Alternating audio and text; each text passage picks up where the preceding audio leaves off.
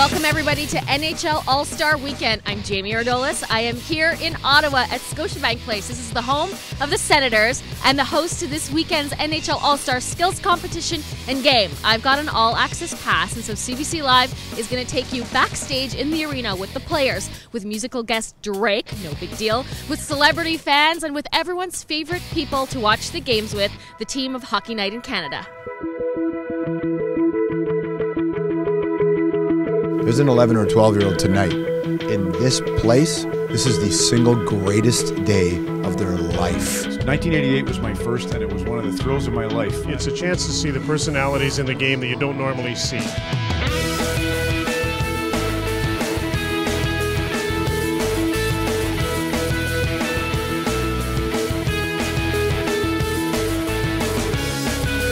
So when you're watching the games, this is the man you're watching them with, Jim Husing. Most of you at home probably get a better view of the game on television than I get at most of the rinks, because we're probably 150 feet above the ice. So they're tiny little specks down there, but the one thing it does do for you, this perspective slows the game right down. You want to work on the last day of the season, which is the day the Stanley Cup is awarded, and Hockey Night in Canada affords that opportunity. Plus it's got the best technicians, the best producers, the best tape people, and the best commentators in the world.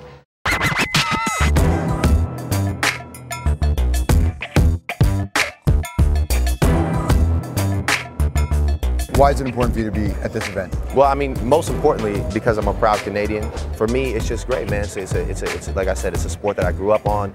I'm proud to be here tonight celebrating the sport, and I'm a proud Canadian.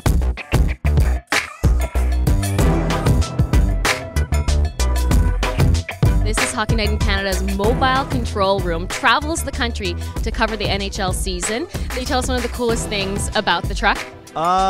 It's pretty cool because so much is going on, and it replicates an actual control room, but it's got wheels and it goes from city to city.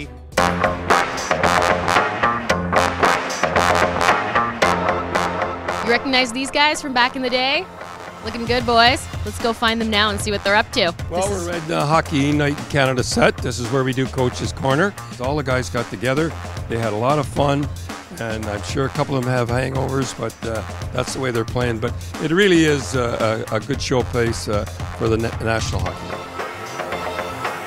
Yeah, you see the crowd out there. They're having fun, and all the kids and the players going around and see the kids. So it's a good deal. The jingle was only good because it was on Hockey Night in Canada, and I'm only good because I was on Hockey Night in Canada. That's very nice, and we appreciate it for both of you. Gee, that's the sweetest thing he's ever done in the history of television. All right, it doesn't get much better than this. NHL All-Star Weekend in Ottawa. Thank you very much, gentlemen, for this inside look. Yeah, I was going to ask you for a thumbs up. Yeah.